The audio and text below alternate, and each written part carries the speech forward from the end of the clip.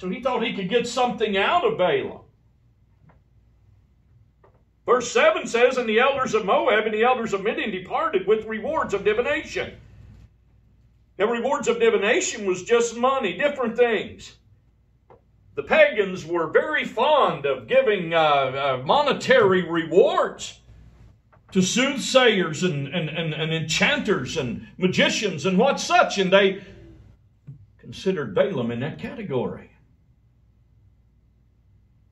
So what did Balak do? He sent reward in hands of the ones to confront Balaam about this.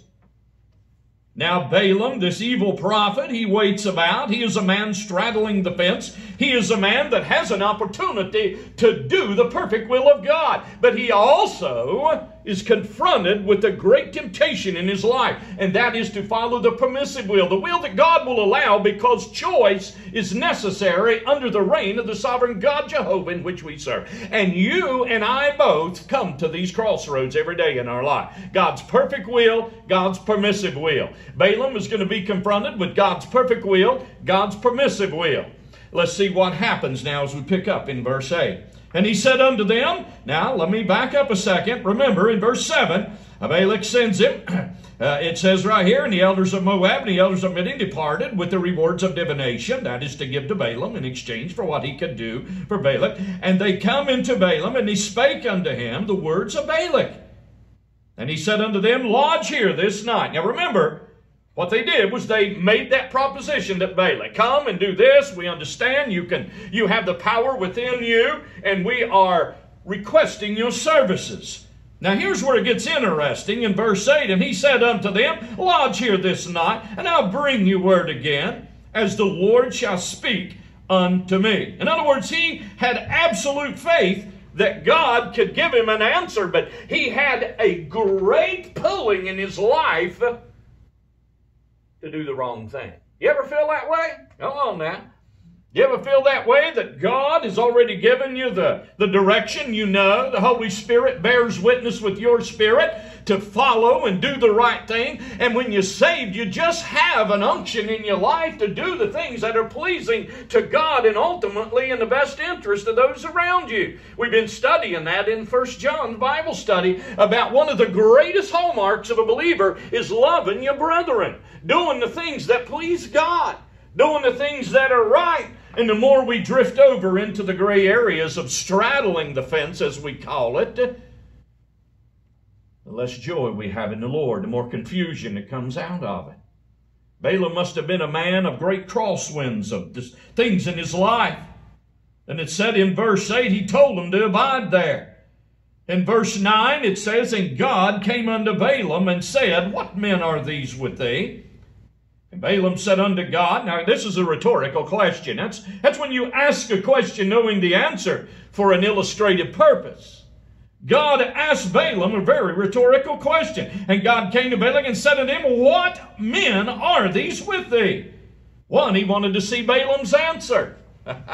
God puts us in circumstances sometimes to see what our answer is going to be, and he knows the answer. God knows everything. In verse 10, it says that Balaam said unto God, Balak the son of Zippor, king of Moab, has sent unto me, saying, behold, there is a people come out of Egypt, which covereth the face of the earth. Come now, curse me then. Peradventure I shall be able to overcome them and drive them out. Now that's not Balaam speaking of himself. That is Balaam reiterating to God the message that Balak had asked him to do. Now let's see what God's opinion of this question is. Verse 12, and God said unto Balaam, thou shalt not go with them. Thou shalt not curse the people, for they are blessed. And Balaam rose up in the morning and said unto the princes of Balak, get you into your own land, for the Lord refuseth to give me leave to go with you. Here we see Balaam was faithful to God at this particular time. Here we see that for a moment in time, Balaam would do the right thing. How many times in our life we come to a decision and we do the right thing? In the midst of temptation, in the midst of knowing that God's perfect will and our person, His permissive will for our life, we stand at the crossroads. For a moment in time, Balaam could have done the right thing. And oftentimes in our life, for a moment in time, we can do the right thing. But here's the situation. Which one do we do?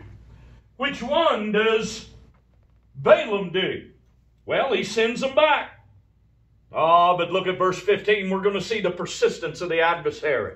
I want you to understand that there is a time in our life, such as when Jesus was tempted in the wilderness, that he was tempted, it says, of the lust of the eyes, the lust of the flesh, and the pride of life. It doesn't say those three, but that was pretty much the things that Jesus was tempted with in the wilderness. And then it said at the following that the devil was made to depart for a season. But make no mistake about it, he will return. How do I know that? The life of Christ chronicles how the adversary would come at him. We see so many times throughout the life of the apostles and disciples in general, people in the Bible, that the devil is a relentless foe. He will never leave you alone, and the worst thing you can do is underestimate how the devil can stumble you in the perfect will of God. There is a permissive will, and that is not necessarily of the evil of Satan, but the permissive will can very well facilitate the evil in our life. The permissive will is the very product of a sovereign God. It's called choice. It's called giving us the ability to choose and love God, because love that is forced is not love. A love that is chosen is love. We used to say the old proverb you hear that's not in the Bible, but a lot of truth. If you love something, set it free. If it comes back to you, it's yours. If it doesn't, it never was. And one day, God, although we all belong to God in some facet, one day, He gives us a choice now, and one day, many will not come back to Him. And He will say, "Depart from me, I never knew you, you workers of iniquity." See, they chose a permissive will. Permissive means that God gave us permission to choose. And if we so choose to walk away from God, God will love you the same. I want you to know that there are sinners in hell today that God loved them all the way to the gates. Maybe He loves them to this day in a position that they will never ever be reunited back to Him. And maybe it breaks His heart. I don't know how the dynamics of God's compassion works after the death of an individual. But I do know one thing right now, in the time that we're in control of our soul, God will love the sinner all the way down that long winding road of that permissive will that takes him away from God and into the direction of an eternal hell and eternal separation from God. And that permissive will is something that we face every day in our life. We must choose. Balaam was at the crossroads, and Balaam could have done the right thing. I'm not taking up for Balaam as a character in the Word of God, but many people write Balaam off as a mere soothsayer, but we see a faith in Jehovah. We see a faith that God would answer and give him the direction, and that some chance he would do the right thing. But in essence, we don't see that.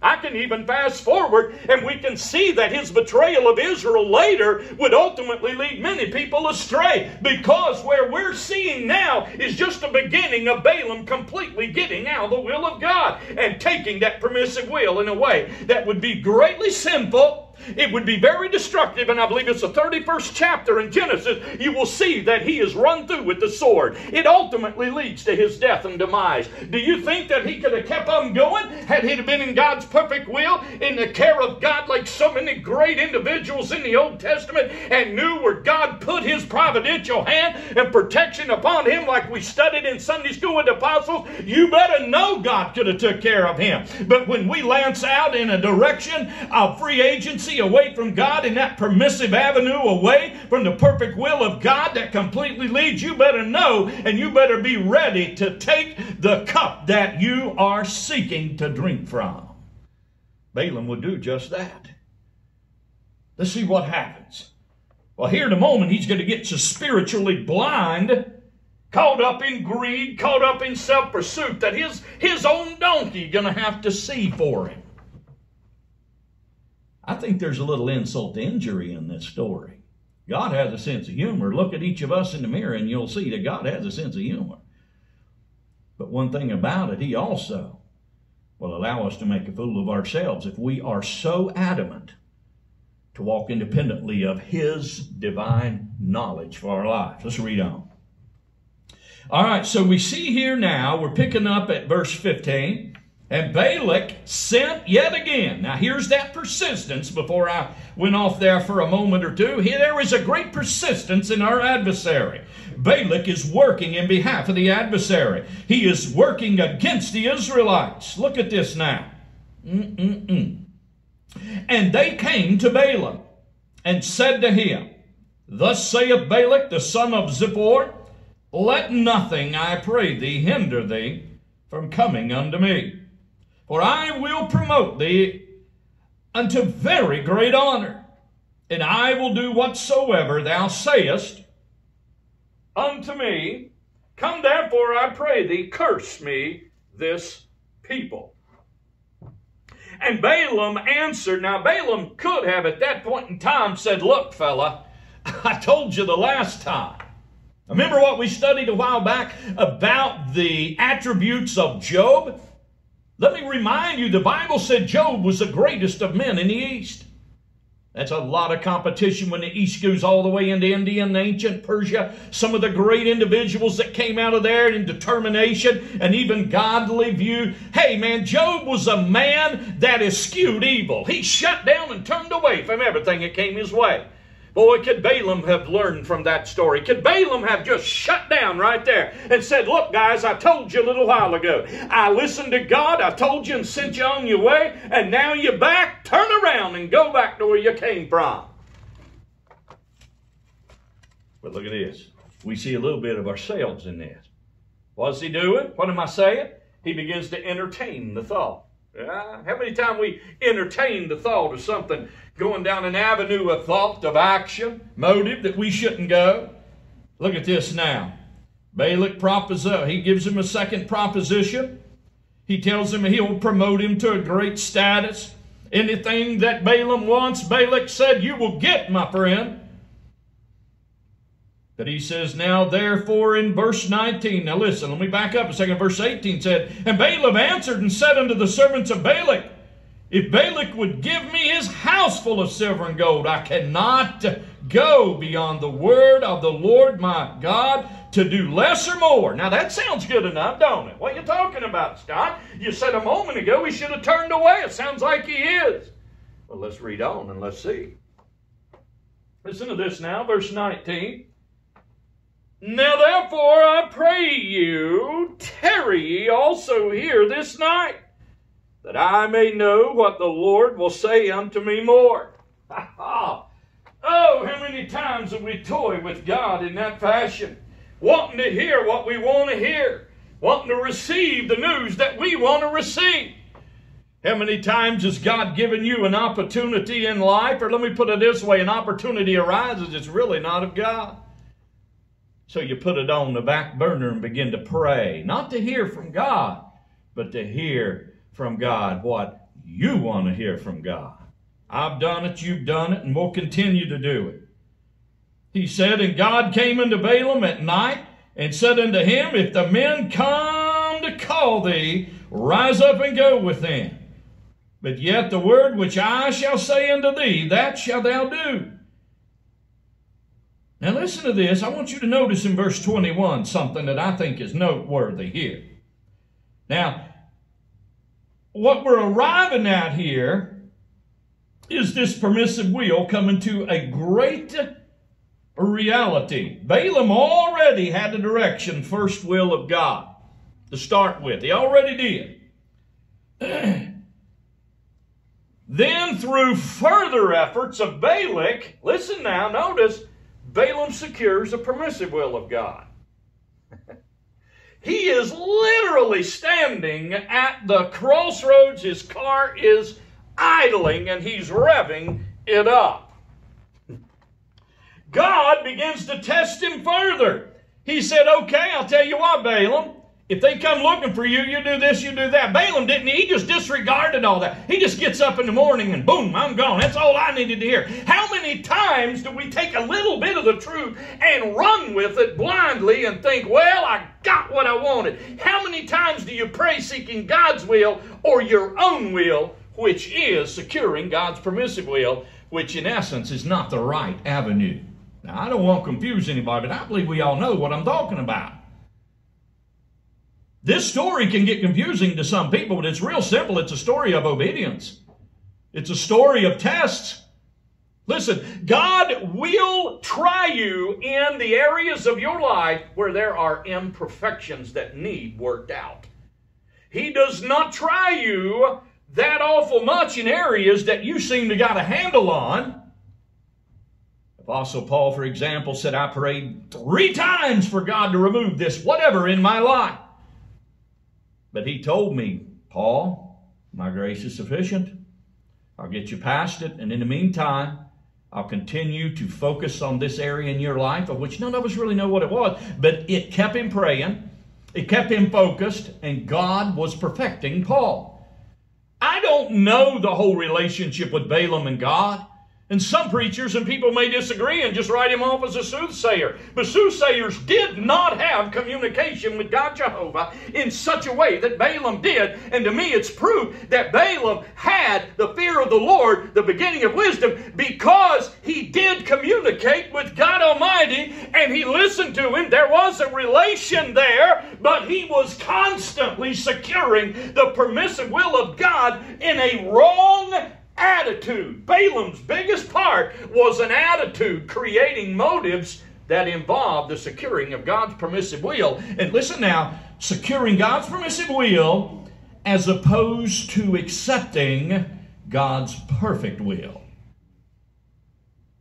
A little bit of theology there for us in that. Let's go on now. Look at this now. So what did God say? If they come for you, go. Well, it says nothing in verse 21 indicating anything like that. You know what this tells me, Eddie? A little truth or a little good doesn't make it all good. Because if there's just a little bit, the rest can be not good. Listen to this. Verse 21. And Balaam rose up in the morning. He saddled his donkey and went with the princes of Moab. And God's anger was kindled because he went. So many times people say, well, I just don't understand. Why was God? You're missing the point. There was a lack of obedience in that story. Hey, God may have changed his mind on the fly and said, hey, I'll tell you what, I got a second idea. Let's do it this way, but you wait on me. It's real simple. He didn't. Don't let the devil confuse you on the scriptures. Pay real close attention to the detail on these things, because it's just like our lives. We got to pay real close attention to the details. If you think I'm joking, why do you think in the Old Testament, the Levitical law, and all of the things they had to pay such attention to detail, right down to the tabernacle, right down to the Levites' practice? Why do you think that was such an attention to detail, articulated to a point that seems ridiculous? Because it was preparing us for a life that should be articulated like that before God. You say, it's God, I got to be perfect. No. We're never going to be perfect. That's why grace is there. But strive for protection. Strive for that attention to detail in your relationship with God. And if we do, although our righteousness is as filthy rags, we will certainly please God with a tremendous articulation in our life to serve him. Balaam took it and ran, and God was angered, and the angel of the Lord stood in the way of the adversary. Look at this now, against him. Now, keep in mind, he's on, I'm going to call it a donkey. He is on his donkey, and he is moving. Look at verse 23. And the donkey saw the angel of the Lord stand in the way, and his sword drawn in his hand. Now, Balaam is on his donkey, and he's riding. That was a utility vehicle then. A donkey was something that was used in the exact... So that was common. This was a common animal. But Balaam had secured God's permissive will to the point, I will add, so to the point, that he was spiritually blind of God's will. You see this? You want to wonder what this story's about? It's about a man full of his own motives, secured in God's permissive will, in the wrong attitude, with his spiritual eyes turned off so badly to the point that God had to get his attention by the animal he was riding. Look at this. Good stuff here. We can learn a lot now. Listen to this.